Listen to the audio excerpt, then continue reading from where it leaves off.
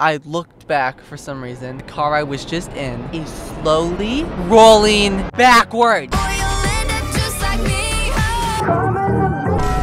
Hi, this is gonna get really interesting really quickly. In fact, I think I quite literally need to buckle up for this, and I think you need to buckle up for this as well. I'm literally gonna stay like this for the rest of the video. So I feel like in the short amount of time that I've actually been driving, I have way too many crazy story times from being behind the wheel already. It's a little concerning. I have not done anything illegal, okay? Also, some of it's from driver's ed, so I was still learning. Anyway, why am I making this video? I think that you guys can learn from my mistakes while also being extremely entertained in the process, because I have some tea to spill. Like one of these stories, I literally forgot to put my car in park on a slope, but I'm saving that story for last. In fact, I think I'm only gonna cover two major ones, and the first one occurred during driver's ed.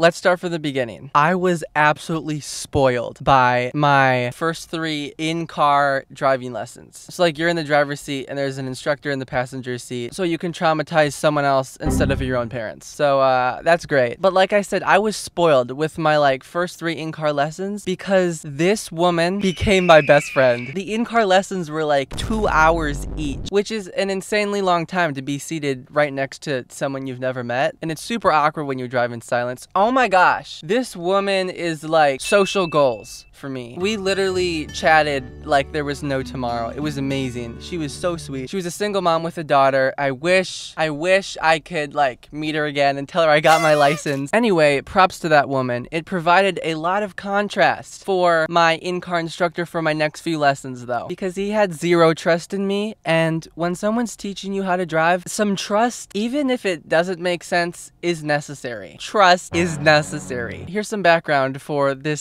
specific incident. So this instructor was in the passenger seat, but in the back seat, there was a teenage guy. So that's a little bit more pressure because I had never done a driving lesson with another kid in the car, and I got no notice that that was going to happen. So it kind of raised the stress level just a little bit at least. And then there was also another instructor in the back for some reason. Mind you, the instructor in the front with me and the instructor in the back are fairly older. The one in the back, his vibe screamed like happy old man, and the one in the front with me, he was just kind of stressed out. I don't know what was going on. I don't know if it just seemed like I would be a bad driver or something. I don't know. But yeah, things were off to a rocky start because as we were leaving the parking lot of the driving place, he has a brake. This is important later. He has a brake on the passenger side of the car. So he can basically brake the car without me pressing the brake, which gets really confusing. And I didn't know this, and I figured it out because while we were leaving the parking lot, like, he was slamming that thing. I was braking coming up to stop signs, but I guess he didn't think I was braking fast enough because he was like slamming the thing on his side. And it's a really weird feeling when the car is braking and you're not doing anything. Some communication there might have been a little bit helpful. Anyway, the sun has also set now and it's nighttime, which doesn't help. And once it gets really dark, we start hitting a faster road, okay? The speed limit is pretty high and there is a stoplight in front of us. Now, I'm a good driver. I very much take driving advice from other people, and a piece of driving advice I'd received from someone else is that if the light goes yellow and you're not sure if you're gonna make it, don't slam the brakes. Don't slam the brakes and cause everyone in the car to jerk forward, especially if there's people in the back seat. Well, I had a full car of people. We're coming up at a fast speed to this light, and what does it do? It turns yellow. In my mind, I thought, I am so glad I've thought about this beforehand. I am going to keep driving through and not slam the brakes because we're relatively close to the light. So I keep driving, and maybe absent-mindedly, I do actually speed up. But I literally think we were going like 45, 50 miles an hour. As I'm continuing into this yellow light, the instructor looks at me and he goes, "What are you doing? What are you doing?" And builds up the tension, and it's getting stressful because we're about to hit this intersection and the light is yellow, and now I'm confused because I thought I was doing the right thing. And this man says, "Brake, brake, brake!" and proceeds to slam the brake on his side of the car. And what do you think happens? We skid into the intersection. Nobody moves. There are cars on both sides of this intersection that were waiting to go. Light turns green for them. No one moves. Everyone is staring at this car that has like driver's education plastered on the side of both doors, and no one knows what to do. I'm not even joking when I think nothing happened for a good 10 seconds before we proceeded to back up and traffic continued. I was traumatized. I was holding back tears. Actually, I wanted to get out of the car, go into fetal position, and cry for like 5 minutes, and then possibly consider getting back in the car. But obviously, I could not do that. This is where I do give props to the instructor, because he very calmly explained to me why he was yelling brake and whatever, and why he was concerned. And he was also comforting me about like how that happens all the time. What's weird is I feel like that made us closer for the rest of the drive, even though it was like super traumatizing and I just wanted to disappear. Like there was a weird level of like, we're in this together after that. So into what?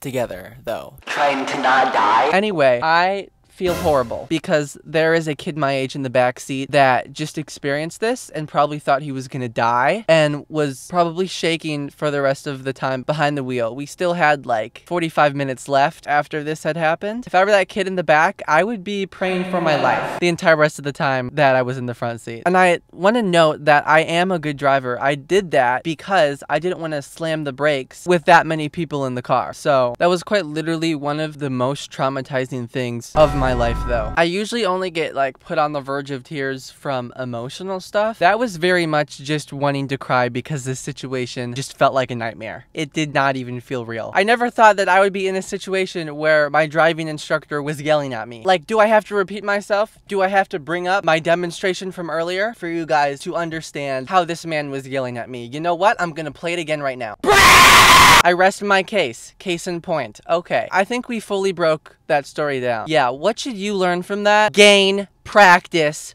with timing yellow lights. You will not regret it. When you're practicing driving or you just want to get better at whether to stop or not at yellow lights, whenever you approach a green light, just at different distances pretend the light has gone yellow and continue driving through that light to see how long it takes you to get there. I would argue that timing a yellow light is very much muscle memory. Ultimately, you just need practice. My heart still beats. It still picks up a few beats whenever I go past the yellow light, just from that experience. And this specific stoplight, it was relatively close to my house, so I do still pass it, and that memory will forever be engraved in my brain. I think God is sparing me though, because I haven't yet received a yellow light at that same stoplight, so I'm thankful for that. It's also important to note that no one in the car got hurt, and I only learned from that experience. That drive arguably did go well. That experience could have spared me from an even worse yellow light experience, so I'm a believer of blessings in disguise, even if it has a large disguise. My hand is sweating. Okay, my back finally hurts. Oh, that feels so nice. We're gonna get slightly more comfortable now. That's better. By the way, filming this in the car was a willing choice. I feel like I missed pieces of the intro. Welcome to this new era of video making, by the way. Love it that you're here. Number 2, I'm filming this in the car because it's stories about the car. I was originally going to film this underneath a car, but I can't get comfortable, and that's a little overkill, but that is a fun idea for me to film like story times in relevant places. So yeah, that's cool. Okay, I'm gonna tell you a second and last story for this video, which is the one I've been hinting at. We're gonna jump right in, and I'm gonna start from the beginning. So I had been learning to drive in my dad's car, which is newer, therefore shifting it between drive, neutral, reverse, park, it's all buttons, okay? It's all electronic buttons, versus the car I would be primarily driving when I got my license has a stick shift on it. So whenever I drove my dad's car to practice driving and we were parking to get out and finish up our driving session, I would simply leave the car in drive, which is what you have it in to go forward if you're not familiar with the car whatsoever, and I would just turn off the car and it would automatically switch from drive to park because it's making up for my mistake of not putting the car in park. Now, if you don't have a car that automatically puts it in park for you when you're being an idiot, I mean, I just didn't know any better. But if you forget to and get out of the car without it in park, it will roll forward or backward after you turn the car off because the car is not locked into place. So this brings us to my first day of driving in this car, actually, where you manually with the stick change it between drive, park, reverse. So first day ever using my license, I'm driving to school. First day ever, okay? I pray for safety every single time I go driving. Not because I think I'm a bad driver, because driving is actually really dangerous, and just like, why not? Why wouldn't you? I value my life. I'd rather not die in a car crash. I want to have a more dramatic and influential death than that, but that's besides the point. So yeah, first day ever driving by myself with my license to school. What could go wrong? A lot of things, but primarily the fact that I'm not in the habit of putting my car in park before I get out. So I pull up into the school parking lot and I pray again that I will be kept safe all the way into the parking lot. I'll come back to that later. But important note about this parking lot, it is slanted. It very much has a slant to it. And I conveniently park on the top of the slant. And there are plenty of cars scattered down the rest of the parking lot towards the bottom of the slant. So like I said, I pull into a parking place at the top of the slant. What do I do but turn the car off while it's in drive, grab my backpack, and get out. Little did I know the most stressful 5 minutes of my life would follow. I start walking towards the school building. And once I'm like 15 seconds away, I look back at my car. I don't know why. I don't know what prompted me to look back. I had no reason to. The school was straight ahead of me and I still had a ways to walk. Nevertheless, I looked back for some reason and I noticed the car I was just in is slowly rolling backward. It is slowly rolling backwards. I thought this only happened in movies. I can barely believe it's happening, but without even thinking, I sprint over back to my car. The car wasn't rolling back with an insane velocity. Nevertheless, it was picking up velocity. And if you don't believe me that this was insanely horrifying, I do not swear. I do not say the no bad words. However, I did let out a low tier no bad word as I physically opened the door of my rolling backward car, got in, and hit the brake in 0.5 seconds. I actually felt like a superhero or Spider-Man or something. I did that so fast. So at this point, my car is half out of the parking space. It started rolling slow, but I did brake before it really picked up speed. And here's where I only made things 100 times worse. I have my foot on the brake, but I still don't know what the issue is. I don't know what to do in order to be able to take my foot off the brake and have the car stay in place. So I click the power button for the car, but there's a delay. Okay, there is a delay. So I click it again, which only turned on the electricity of the car. Does that make sense? There is a lag with the engine start button, and in clicking it a certain amount of times, I only turned on the electricity and not the engine itself. Now, would I hear the engine physically start? Yes. I missed all the cues that, even though it seemed like it, the engine was not on. So me shifting the little gear to park wasn't doing anything. I still was rolling backward. So as I'm like testing to see if putting my car in park is working, I'm letting off the brake and I'm slowly jerking down the hill slightly, and I'm kind of fully out of my parking space now, blocking the area for cars to come in, which is extremely inconvenient because there are many people who are trying to get in this parking lot. I'm like waving them to go by. I don't know what's happening. Like, my car's in park and it's still rolling backward because the engine wasn't on when I moved it into park. I don't know what to do. I'm stuck. I think that my brakes are broken. I can't let off the brake or get out of the car to explain it to the people waiting because my car will roll backward into all the other cars at the bottom of the slant. I was insanely overwhelmed until a certain car turned into the parking lot, which was in fact a friend of mine and her dad. They come in and are confused by, you know, my car. They don't know it's me, but they turn to like drive around me and park. And as she and her dad are getting out of the car, I, with my foot still on the brake, open the door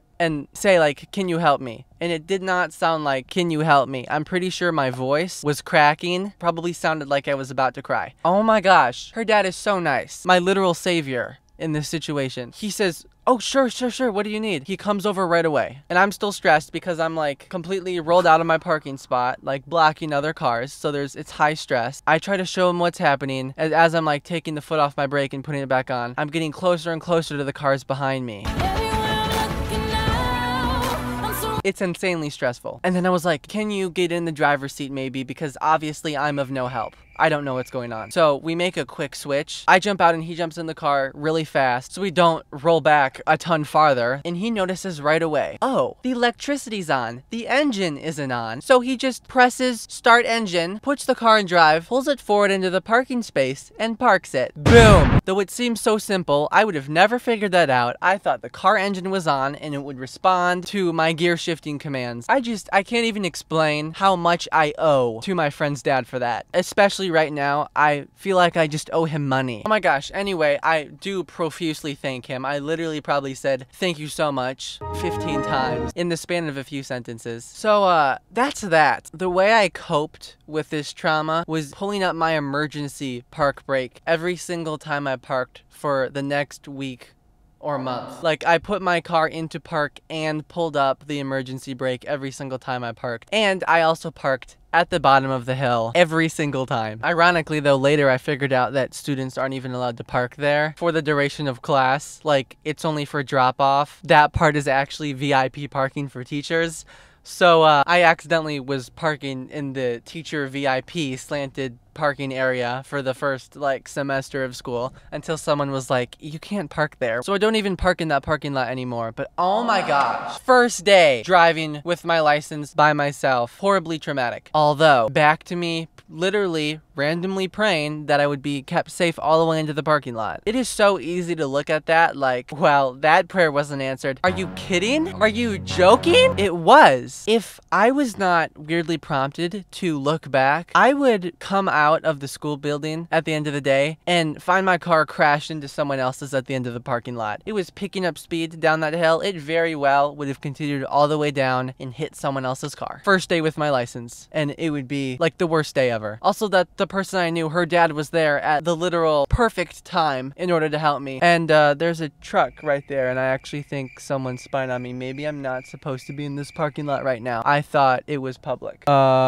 I guess we'll find out. Anyway, well, that's literally it. I avoided disaster in all of these stories. Despite the trauma of it all, I was spared from even greater trauma and actual car accidents. So I'm just grateful for that. Driving is super dangerous and mistakes happen. You have to be careful. But guys, always put your car in park. People make mistakes, it's okay. But I hope that these things don't have to happen to you and that you can just truly take in my stories and learn from them as if they were your own. So I hope this video was helpful to you. Thank you so much for watching this. Thank you also for your support. I love you guys so much. This stuff is so much fun for me. Yeah, that's literally it. Let me know if you enjoyed the story time kind of thing, and subscribe to see more stuff from me. Wear a seatbelt. Goodbye. Also, last week, someone literally started backing their car up into me, like into my body. I literally would have gotten run over if I didn't get out of the way.